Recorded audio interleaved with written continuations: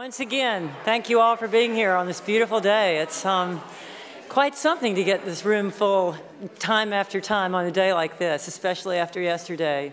We're all glad you're here, as you hopefully know by now. We're very glad for all your support and attendance. It's the reason that we keep presenting the book festival all these many years. We're also especially grateful to our sponsors, our lead sponsors, the White Elephant and the Nantucket Athenaeum, where we are now, on our important sponsor, WCAI, our NPR station, the Inquirer and Mirror, N Magazine, all make it possible for us to continue to put on the festival and to do the work that we do in the schools throughout the year, which is very important to us.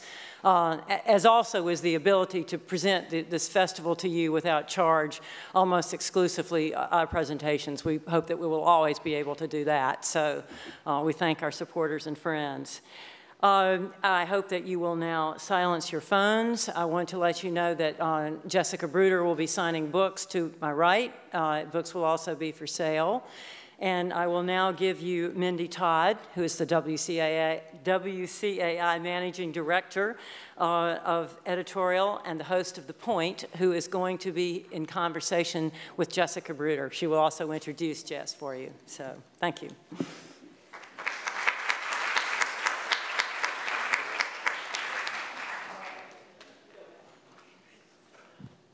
Hi. How's everybody doing? Feeling okay? Beautiful day. Here comes Jessica Bruder. Is he right there? Jess is a journalist who reports on, yes, thank you, on subcultures and economic justice. She also teaches at Columbia Journalism School. And of course, her book is Nomadland, which we're going to talk about in a second. But first, I'm really intrigued about this beat of subcultures and economic justice. How did you end up there? A long and winding road. I've always been a huge subculture nerd. I don't know what it is, but when I read long-form narrative, I get really excited about the opportunity to peek into these micro worlds. One story I often teach is David Grann's City of Water from The New Yorker, looking at the guys called sandhogs who are digging that third water tunnel in New York and just the fraternity that grew up around that. So these kind of non-blood families, these tribes that are brought together sometimes by adversity, sometimes by common interest. In a world that seems increasingly polarized, subcultures are really a sweet spot for me. Yeah. All right, so let's talk about this tribe in Nomadland. First of all, how did you find out about them? And then secondly, the numbers. I was amazed at the numbers. I mean, we don't even really have a clear picture of what the numbers are. Yeah, so the backstory in terms of how I stumbled on them is actually slightly boring, but I like to share it anyway because I feel when I was just kind of coming up as a young journalist, I felt like stories sprung out of people's heads fully formed, like Athena out of Zeus's noggin, and it was this incredibly intimidating thing. Where did they get the inspiration? And often it's super mundane. And in my case, I read a lot about labor issues, and I'm really interested in how digital culture and digital technology are changing the traditional debates over labor in America.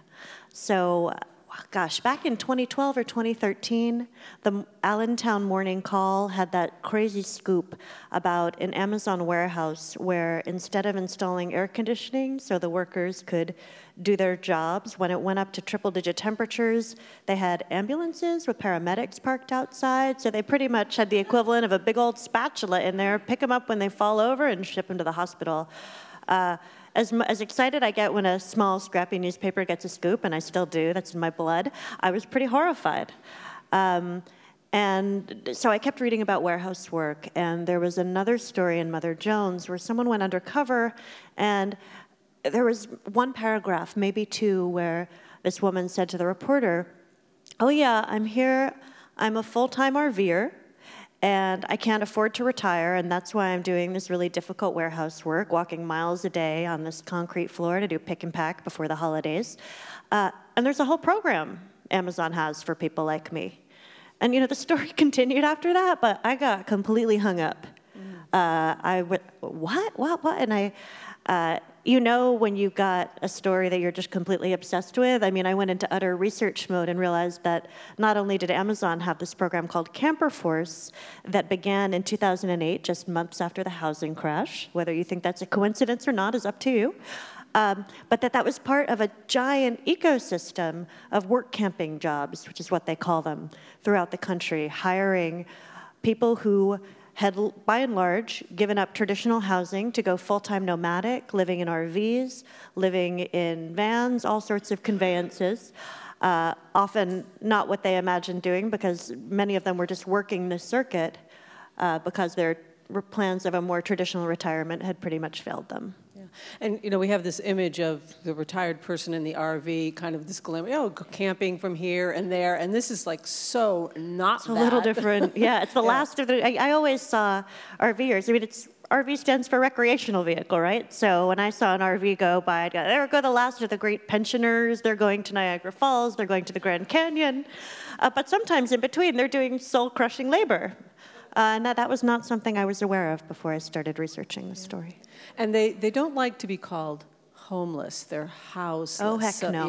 Yeah. Yeah, a lot of people I met in late model RVs and vans, it was a guy named Al Christensen who first explained this to me. He was a former advertising creative director who went from having what he called a virtual job to being virtually unemployed when the market was contracting and younger people who could be paid less were basically funneling in, and he found himself out of work, moved into a van, and explained to me, you know, I'm not homeless, I'm houseless. I have shelter, I have transportation, and this is what I'm doing. And there's such a stigma on the word homeless in our culture. It really reflects a modern day caste system mindset. So you can't blame anybody for wanting to avoid the stigma of that. So getting back to the numbers for a second, you talked about, you know, Camp Amazon and these other, you know, kind of migrant jobs that they go in. There's also a lot of campgrounds and a lot in the national parks where they hire.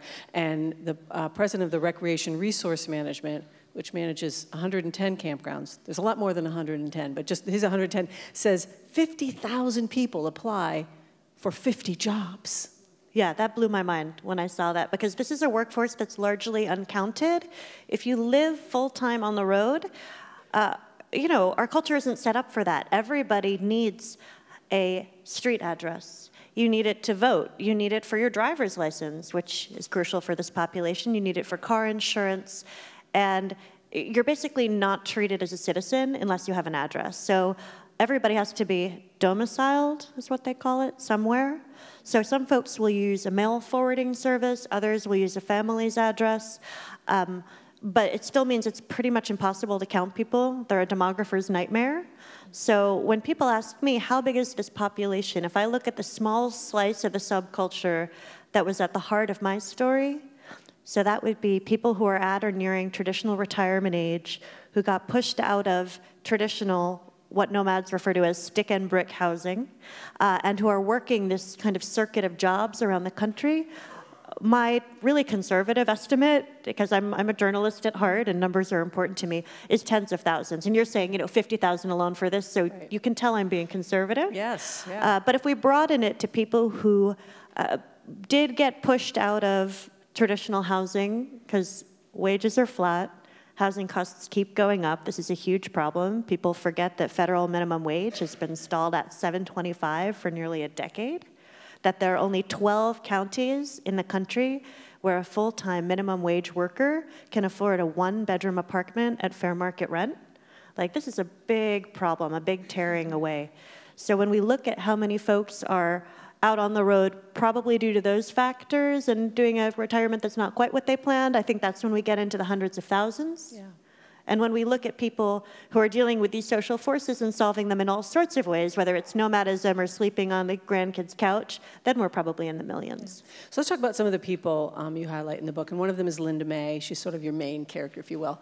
And Linda is interesting because you met other women like Linda, and it's kind of unusual, a woman, and especially a woman of that age, traveling alone. And these have to be really strong women. I was amazed at some of the things they've been able. And Linda is really interesting. She's got a really positive attitude about all this and very optimistic. So tell us a little bit about Linda and some of the other people. Yeah, Linda's fantastic. And it's funny, you noted how many strong solo traveling women were on the road, if I can address that for a second. Yes, absolutely. My best friend, the journalist Dale Maharich, was out on the road in the 80s with kind of the newly dispossessed, riding the rails, doing all sorts of stuff. And he never saw solo women. Never, never. So when I started getting out there in this van that I named Halen because I'm a big dork, and I'm driving around and I'm meeting all these older, fierce, fantastic, super self-reliant women, he was just saying, you know, this is amazing. And then thinking about it, women outlive men. A lot of the women I met grew up in a culture where they were expected to marry. Back then, you could support a family of 3 on a full-time minimum wage income, right? And that was fine. So a lot of people, divorce rates go up, people are living longer, Social Security is lower for women because of the gender wage gap. So I shouldn't have been surprised, but yeah. I was, and that's how I met Linda. Linda had basically been stuck on the low-wage treadmill for most of her life. Like a lot of women, she'd also had some time out of the workforce because women do most of the unpaid caregiving in our culture. So she'd cared for, you know, she was a single mom, and she cared for her mom when her mom had terminal cancer. Linda had done everything from working as a cocktail waitress in a casino, to defeathering ducks and quails at a hunting lodge, to working in insurance, to owning a flooring store. I mean, you name it, Linda's been there. Yeah. At the Home Depot. And she pretty much realized as she was getting older, and she'd been reduced from a Home Depot project manager. She had experience as a general contractor, so she can give you building advice like no one's business, to working the register. And then those shifts were getting fewer and further between. And she realized her Social Security was only going to be about $500 a month, and that she was pretty much never going to have a traditional retirement. And that's how she got out on the road and met a lot of other people, like Lavon, who was a former journalist and living in a vehicle called Lavan. Yeah. Sylviane DeMars, who had worked as a waitress and an astrologer and was living in a former convict labor van that she named the Queen Maria Esmeralda. And if you've ever been to that store called Anthropology and seen the housing section, that's kind of what it looks like inside. So really amazing and colorful cast of characters out there, which was really, as a lover of people and a writer, was really, you know, quite lucky for me. All right, let's talk about an interesting man that you met, Bob Wells. Bob Wells. Who started cheaprvliving.com, which is a very helpful website for any of these people who are living this nomadic lifestyle. Oh my gosh, absolutely. And when I first met and first encountered cheap RV living, so like many of us, when Linda wonders about something in the world nowadays, you know, like, you know, how am I going to survive my retirement? Well, she asked Google. And she found Bob's website.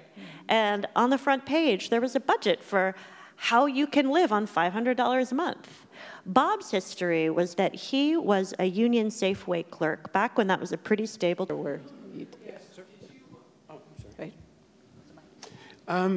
You know, as you're talking, I'm wondering what happens when some of the people, through the aging process or health issues, that they get to a point where they can't travel anymore, they can't work anymore, and, you know, in the world outside of the one you're describing, there are, you know, ways that gets taken care of. What happens when people just get old and can't do what they need to do? This was a question that picked at my brain through all 3 years of research here, because obviously this wasn't a longitudinal study. This was more of a short narrative, deep dive, run around like a lunatic and meet people. But, you know, time continues, and part of me was terrified too. It was just in the years after the book, am I just going to watch the gradual decline and falling apart of all these people with no place to go? Just kind of staring down that barrel really scared me a lot. And when I interviewed people out on the road, I'd often ask them just what you're asking me. What's your plan for when you can't drive anymore? What's your plan for when your vision's not good enough? I mean, and some people, God, Bob told me that his long-term health care plan was bleached bones in the desert. There were people who just said, I don't want to be around when I can't do this anymore. This is it. There are people who said, you know, I really don't want to fall back on my kids. My kids are in challenging circumstances of their own, but at some point I'll have to do that. I'm just putting it off as long as I can.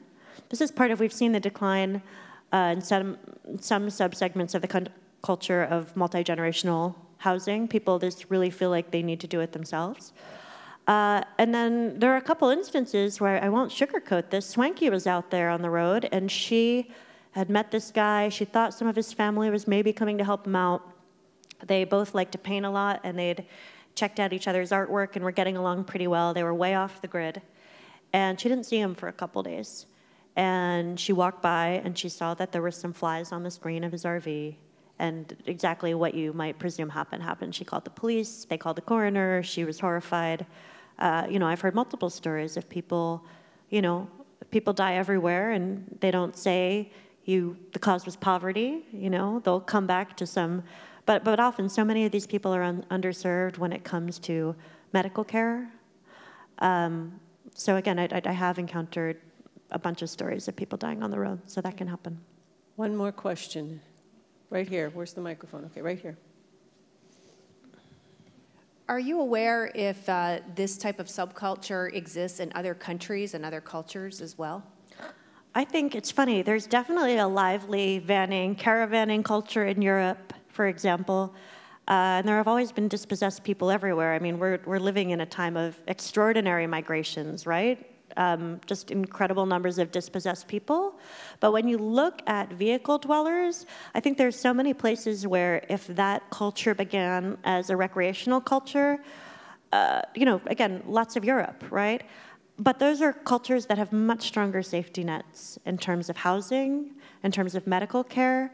So I don't think it's become a thing of last resort the way I've seen it here in some cases. So I think we're a little unique. Exceptionalism, right? So, Jessica Bruder, author of Nomadland. Thank you for so much coming for out. being here. Appreciate it. Thank you all for coming.